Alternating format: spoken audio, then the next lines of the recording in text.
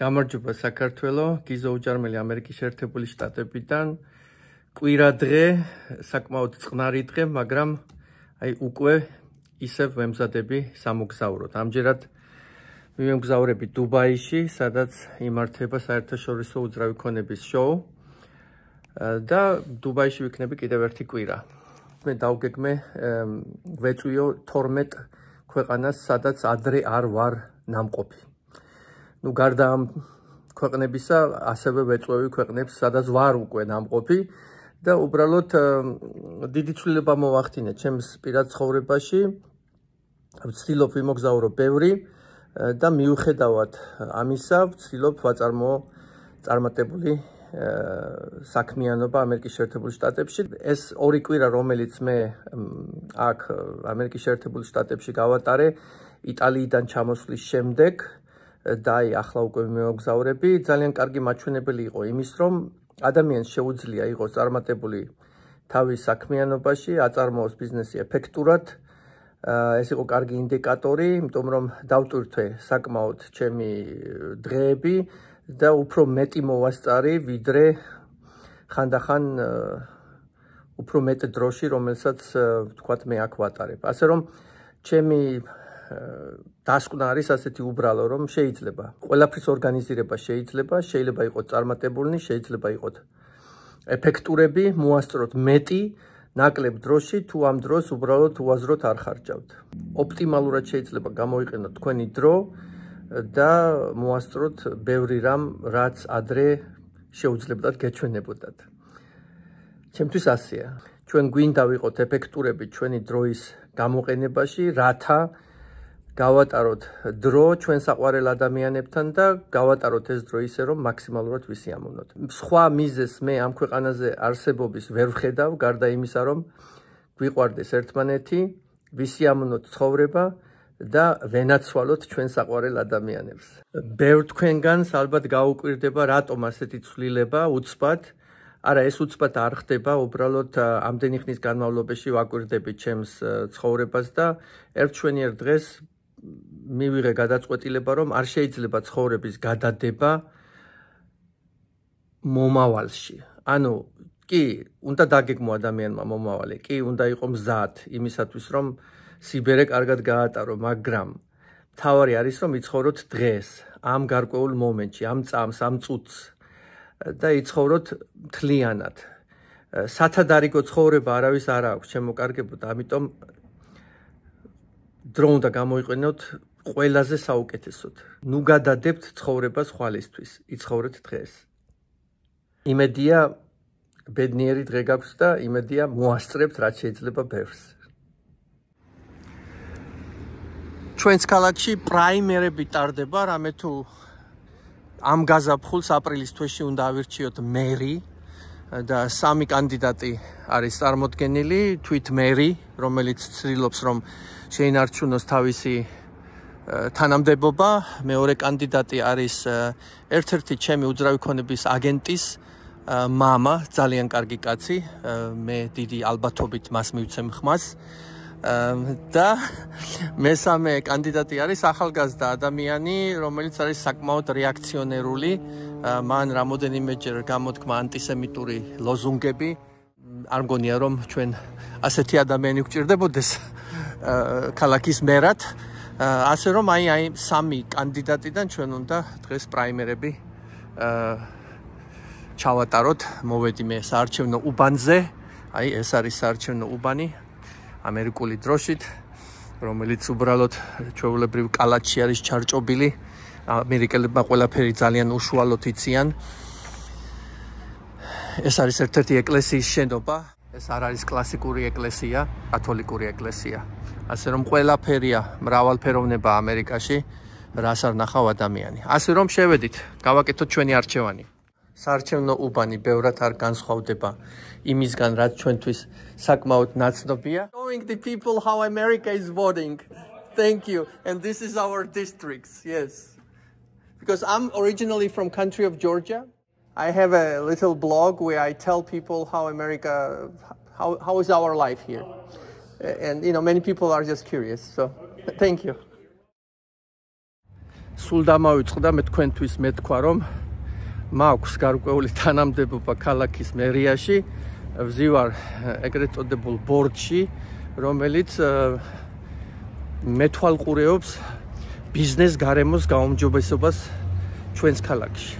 ახლა ვერ გეტყვით რამდენად ეფექტურია ეს ბორდი, მაგრამ ვცდილობთ რაღაცას რომ გავაუმჯობესოთ ჩვენი ქალაქის საზღვრებში არსებული ბიზნეს გარემო. ჩვენ ქალაქს საკმაოდ ანტიბიზნეს პოლიტიკა აქვს. უგულველყოფენ იმ მოთხოვნილებებს, რომელიც ბიზნესის ფლობელებს გააჩნიათ. ჩვეულებრივი ამბავი, მაგალითად, გააქვთ მაღაზია ქალაქში და პარკინგი არის გაძვირებული. ან პარკინგი არის ისეთი შეზღუდული, რომ 1 საათზე მეტი ვერ გაჩერდებით. ან დადიან ეს მანქანები და გაჯარიმებენ. ან სულ უბრალოდ გახდევინებენ დამატებით ბეგარებს იმისათვის, რომ ქალაქის ცენტრში არის თქვენი ბიზნესი და ასე შემდეგ. ძალიან ბევრი ესეთი წვრილმანი, რომელიც ადამიანს აიძულებს, ბიზნეს ფლობელს აიძულებს, რომ დაფიქრდეს ღირს თუ არა ქალაქის ცენტრში ბიზნესის განთავსება. აი ამ ბორდში ვარ, რომელმაც უნდა გააუმჯობესოს ეს გარემო. უკვე მეორე წელია და აი ზუსტად ერთ-ერთ სხდომაზე მივდივარ ახლა დილის 8 საათი 4 შაბათი დღე. ეს კი ჩვენი მერია ჩემს უკან ამერიკის ეროვნული დროშა, მერია რომელიც რაიკომის შენობას გავს, მე მგონი ახალი შენობაც გვჭირდება ქალაქის ცენტრში. დღეს ვაჩვენებ ოფის, ანუ სტომატოლოგიურ კაბინეტს, რომელიც სადღაც შუაგულ ვისკონსინში იყიდება და გათვალიერებინებთ ახლა უცბად რის ყიდვა შეიძლება $279,900. შემოსასვლელი სტომატოლოგიურ კაბინეტში. ეს არის ძალიან პატარა ქალაქი, ალბათ ამ ქალაქში 8000 ადამიანი თუ ცხოვრობს, მაგრამ ეს არის მთლიანად გამართული სტომატოლოგიური კაბინეტი. ანუ ადამიანს აქ შეიძლება არაფრის დამატება არ დასჭირდეს, ყველაფერი არის მზა. და გამყიდველმა ისიც კი თქვა, თუ დაგჭირდებათ რომ რაღაცა წავიღებ, მაგრამ თუ ეს ხელსაწყოები გჭირდება, დიდი სიამოვნებით დაგიტოვებთ.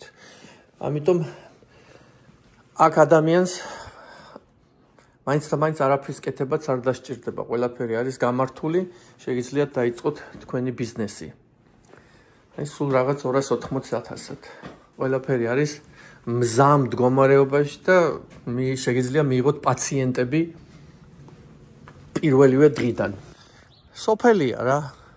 აი წარმოვიდგინეთ სადღაც ახლა რა ვიცი, კასპში, თუ გინდა უჯარმა იყოს, აი ესეთი სტომატოლოგიური ოფისი, სადაც ყველაფერი მზადყოფნაშია. უბრალოდ ფლობელი პენსიაზე გავიდა და ეს შენობა აშენა სადღაც 15 წლის წინ და ყველაფერს გამართულად ტოვებს.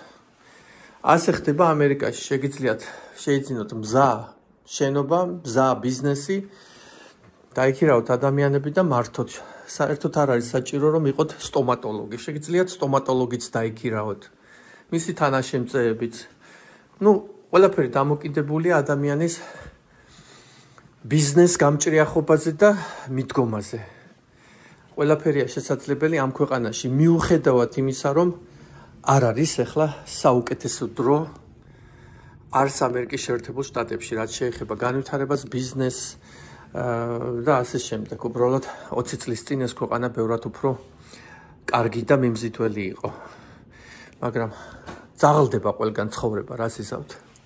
ახალი ლისტინგი. აი ეს სახლი არის ავარიულ მდგომარეობაში, მაგრამ ვინმეთვის იქნება მშვენიერი შესაძლებლობა რომ გაარემონტოს და ისიამოვნოს ეს სახლი, მაგრამ ამ წამს ეს არის კატასტროფა. ყველაფერი გასაკეთებელია, მაგრამ მიწისნაკვეთი არის ძალიან ლამაზი. აი პატარა მდინარე ჩამოდის. სხვათა შორის ისე თბილა წელს, რომ უკვე იხვები დაგვიბრუნდნენ, არ ვიცი, თბილი ქვეყნებიდან. Frank, don't hurt your finger. Grab the key, let's go inside, make a little preview. Come on in, my friend. This way. This house needs everything. Everything, okay?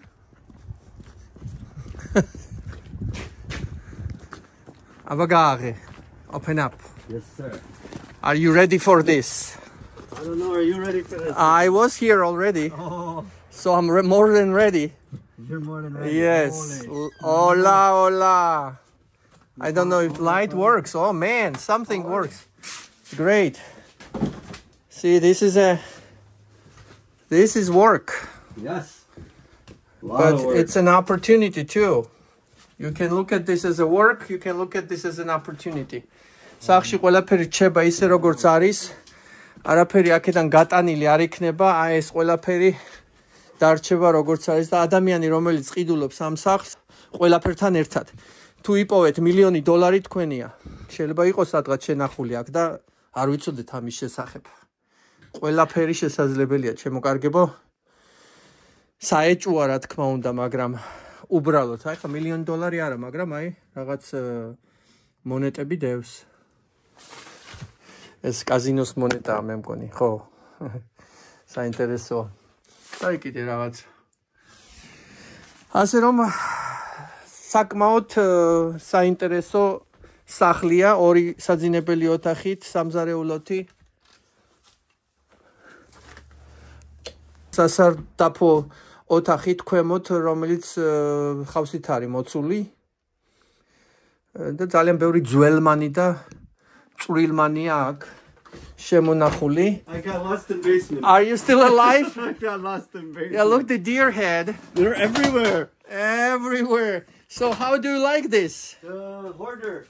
Hoarder house. But for someone it's a hoarder, for someone is a treasure chest.